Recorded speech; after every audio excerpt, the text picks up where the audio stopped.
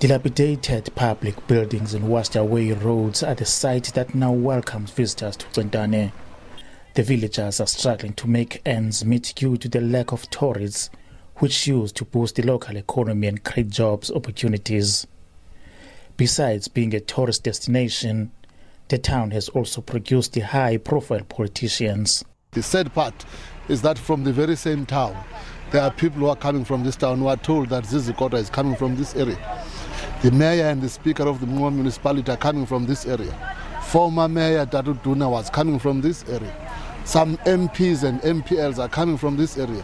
But most of them, once they occupy these seats, these positions, they just leave this place and go and stay in Butterworth or East London or in Cape Town. They don't come back and develop and play part in the development of their own area. It's a shame indeed. And this is where we are living. The beautiful coastline, decorated by flora and fauna, was a favorite attraction for tourists, but that changed following developments in the town. Unfortunately, we were part of the development that allowed the RDP houses to come to occupy the space.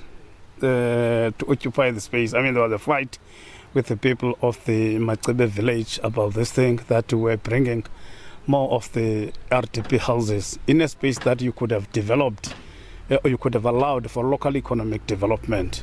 But that also compromised the development of the town. Over the years, the town has also seen an influx of foreigners moving into the town. It's been taken away by the foreign nationals, and the most painful thing about that is that Centane is the last town before you get to the coast. It's a coastal town which is supposed to be developed and which is supposed to be having tourist attraction, sites sort of.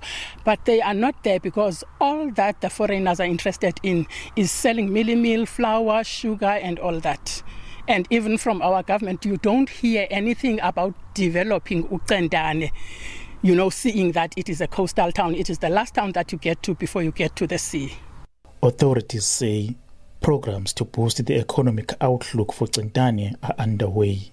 We are going very soon to advertise, I think, 5 pieces of land for development where you will be having shopping malls, you will be having some shops, and so that you ease even congestion, because in most cases people are coming to Butterworth in terms of shopping and banking. So we want those particular activities to be done in that particular area. This is a process that we are doing. In terms of the streets around town, we have started in extension 3 to gravel the road because it was very bad. There's a contractor there on site currently. Over the years, the town has seen an increase in crime and unemployment amongst the youth. But residents believe there's still hope to revive Centane and improve their lives. Kululeko Nyembezi, SABC News, Centane.